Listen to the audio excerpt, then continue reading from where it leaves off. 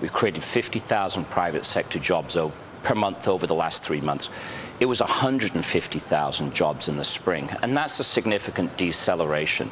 Part of that deceleration is just about the pace of the recovery. It was never fast enough in the first place, and the inventory boost is declining, and capital spending is slowly kicking in, but the economy has slowed down. But also part of it is we're seeing a reluctance to hire. We're working the existing workforce longer hours, the work week's getting longer, labor inputs rising because people are working more hours.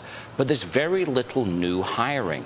And we have to ask ourselves, why is that? What are the obstacles? Why are companies unwilling to hire? And I think part of it is because they're just unsure about what the policy environment's going to be after this year, what the mandates are going to be on them about small business related to healthcare or related to taxation that is going to impact those companies.